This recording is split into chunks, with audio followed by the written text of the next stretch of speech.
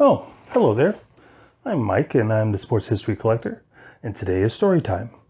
Today we'll be having the classic collector story, The Little Lost Card. I hope you'll enjoy it.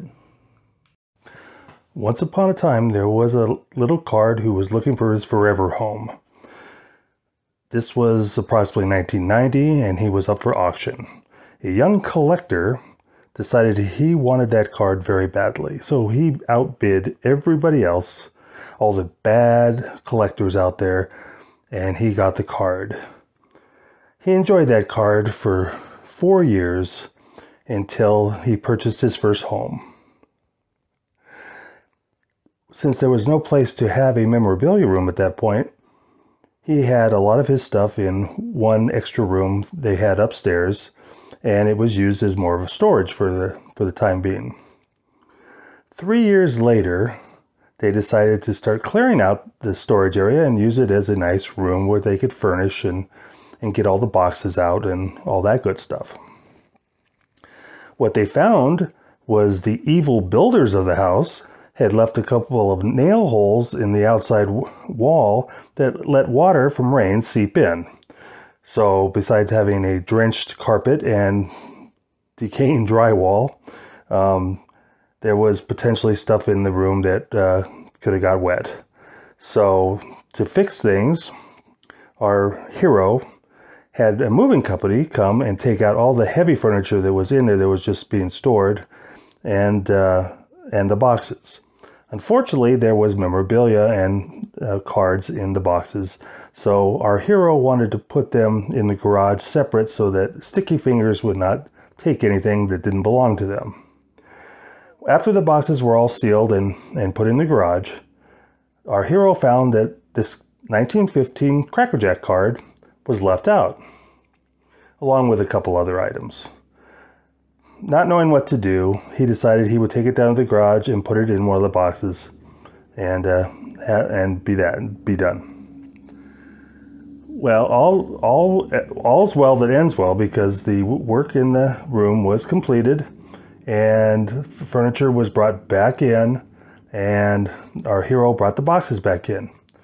One by one, the boxes were opened, a new room was established for memorabilia, but the little card could not be found.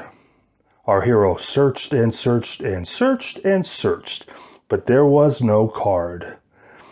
He knew deep in his heart that these evil movers had taken the card. How they found it, he didn't know, but it was gone. Oh well, by the time he had realized this, it was way too late to blame the movers. So he just figured it was gone.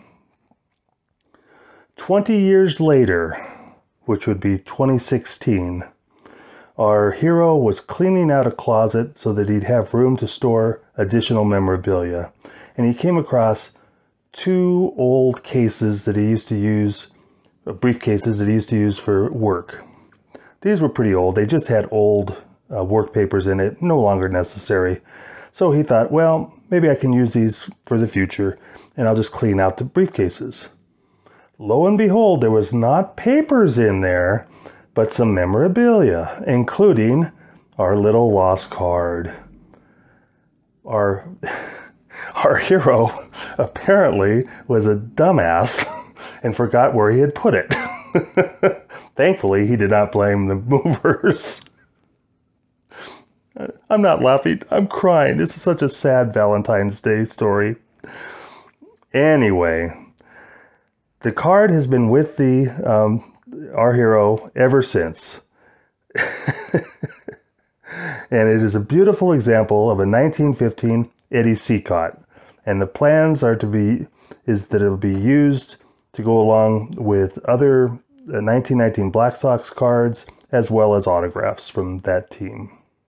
And of course, they all lived happily ever after. The end. Well, that was some story, wasn't it? Boy, that little lost card. Well, in true Valentine's Day tradition, the 2 loves got back together again.